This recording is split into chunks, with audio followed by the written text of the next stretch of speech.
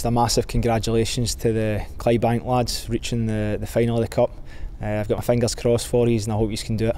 Good luck. Guys, just want to wish you all the very, very best. You have shown over the course of the season how good you are and how good you will be in the future as well. So it's now down to you to go and show the boys, show each other how important it is to win games, and most important how important it is to win the Scottish Cup, be the best team in Scotland. Just remember, always play the game, not the occasion. Enjoy. Well, Gordon Robertson, Clydebank Football Club Chairman.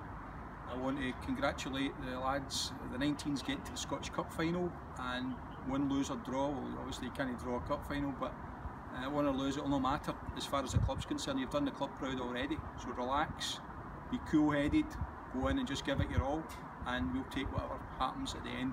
Hopefully you'll win the cup, but the fact that you've got here, the fact that you've shown such skill, determination and represented the club so well, means you've done the club proud already.